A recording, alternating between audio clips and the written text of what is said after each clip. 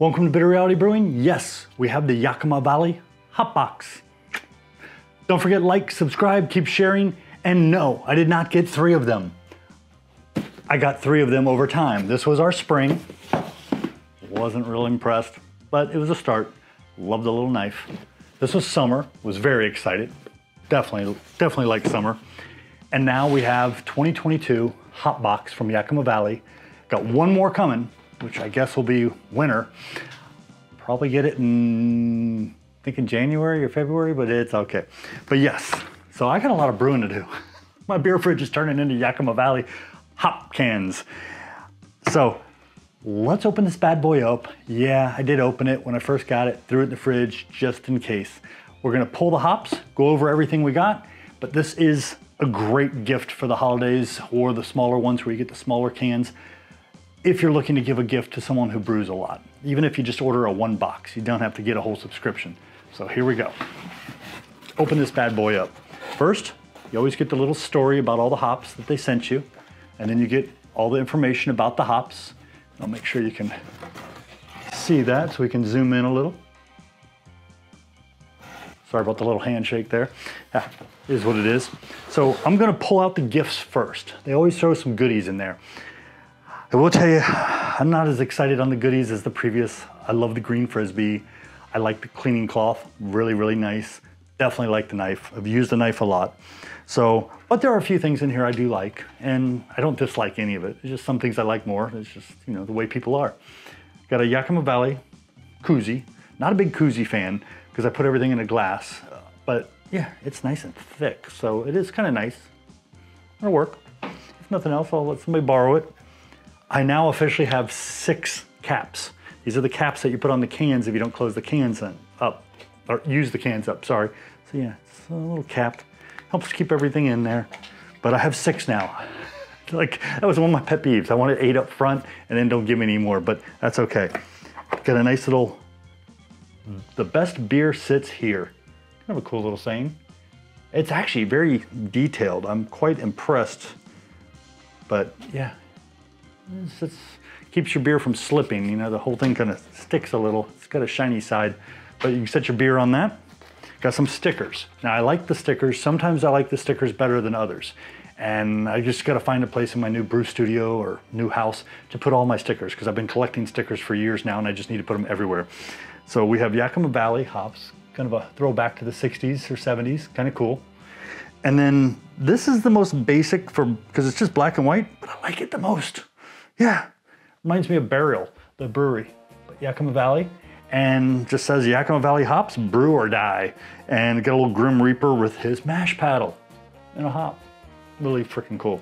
I like it. It's just the way I am. I got a dark sense of humor. So we're gonna pull these out. We're gonna go over each one, let you know what came in this box, kind of give you an idea of what you may get in a box. I have a little go-to if I need it, but I should be good. So first one we're gonna pull out, yep, first one, go-to, 13.4 alpha. I can't remember, that seems a little high, but it's a Citra. #1 hops. I think Craft Beer and Brewing rated it #1. But yeah, everybody loves Citra. Citra is just a great hop. There's very few people I've ever heard say, it's okay. But you're talking citrus, and, oh, that's right, more citrus. 8 ounces Citra. I'll definitely use that. I know I have some other Citra. One key, and I think I've mentioned this before, is Citra hops. They show on the actual can where they came from. USA 2022 is the crop year, 13.4%. Talks about the oils. I don't see it on here, so this must have actually come from, oh, it says from our friends at Haas, H-A-A-S. They tell you what farm that the hops came from. Because if you're growing Citra in, let's say, Oregon, and then you're somewhere up in Michigan growing Citra, it's gonna be a little different. They're environmentally dependent, shall we say. Soil dependent, environmentally, and they vary a little based on where you go. #2, Mosaic. Oh, love Mosaic. 12.2%, another one from Haas, or H-A-A-S, make sure I'm getting that right.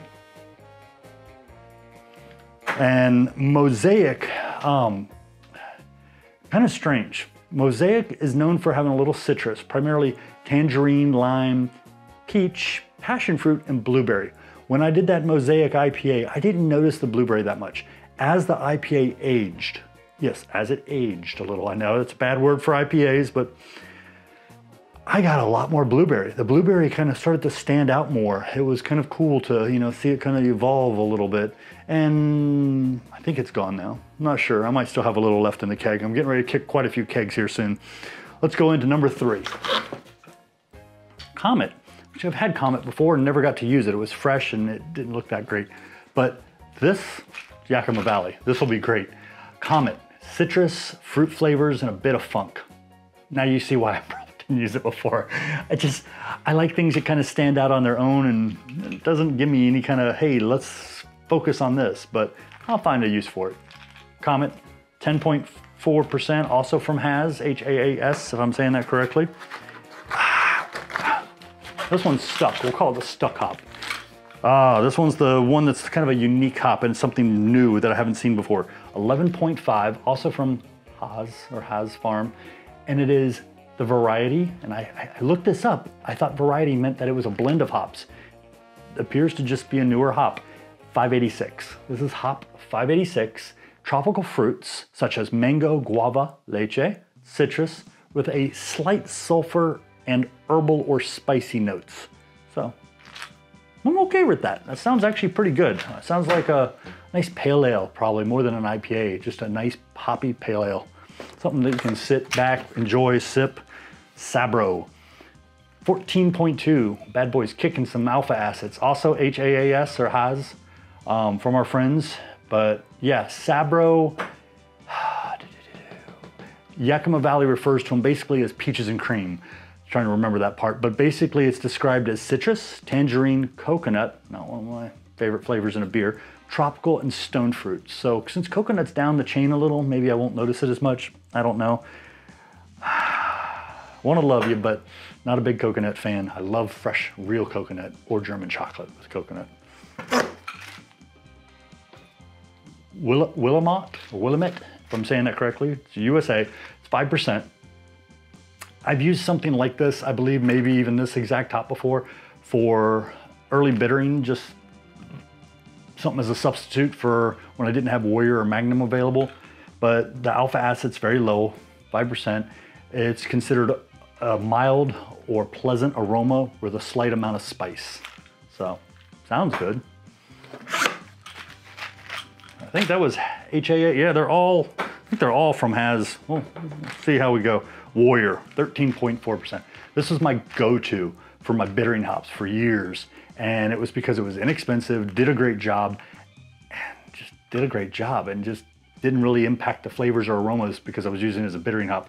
At 13.4%, Warrior is very mild aromas, grapefruit, which I can definitely see that from what I remember, lemon, pineapple, and a hint of sweet basil. I love basil, but I never noticed anything like that. Maybe if I'm using it a little later in the finish, but yeah, I've always used Warrior as a bittering hop and it does a great job.